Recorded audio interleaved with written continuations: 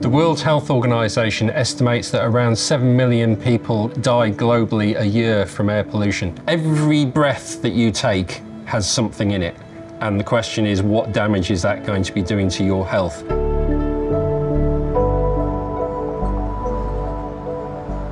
Breathe London is a network of over 400 sensors providing real-time air pollution information for communities right across London. We've got them at GP surgeries, at hospitals, at schools, playgrounds, parks, next to roads. We've even got some in allotments. One of the common misconceptions about air pollution is that it all comes from one source, or it all has the same health impact. That's not so. Air pollution comes from many sources, and those sources change over time.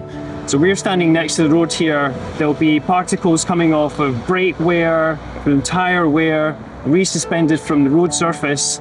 But there are also particles in the air that have travelled vast distances, even across countries, and persist in the air for quite a long time.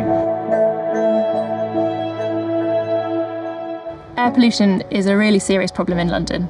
It's estimated there are almost 9,500 deaths from air pollution every year in London alone. The effects of air pollution are devastating. People often understand that air pollution affects the lungs, but what they perhaps don't realise is that air pollution affects every organ of the body. We now know that it impacts the cardiovascular system, it's impacting on brain growth. Really, any organ you can think of, air pollution has an impact, and that's because it causes inflammation.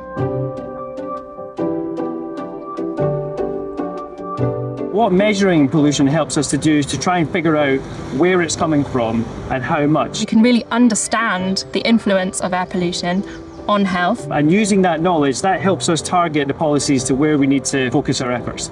Our approach was to give the small sensors out to the local communities and authorities to enable them to answer their local questions. The small sensor network is actually tied dynamically to the reference network in order to achieve the quality that's required. The next stage is for us to take this process outside of London and go national and international with it. The Clarity Node S has been perfect for this project. It has a small solar panel, it's easy to put up, it connects to the network anywhere, and all of those factors combined means that communities can put them up by themselves.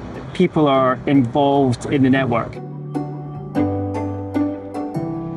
In 2018, we learned that the children at this school and others were breathing in illegal levels of air pollution. So a group of parents came together to take urgent action. We've used Breathe London data to do some really important things. Big leaflet campaigns, petitions, social media campaigns, and thousands of local community members wrote to their local councillors, MPs, the Mayor of London to ask for clean air for their schools and communities. Affordable, accessible tech like the Clarity Node is a total game changer.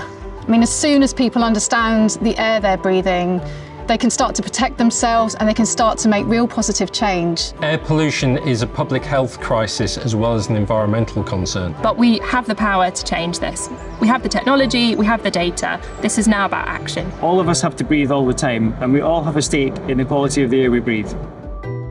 My daughter Morgan is 9, and she's one of the big reasons, along with my son Oscar, why we've been campaigning. I've done a lot of campaigning myself, helped my mum post leaflets through doors on nearby streets. My brother has written a letter to the council, and I have also drawn stuff with the walk to school route maps. It's made me feel really good. It's given me a voice, and it's given me the confidence to know that I can speak up and make a change.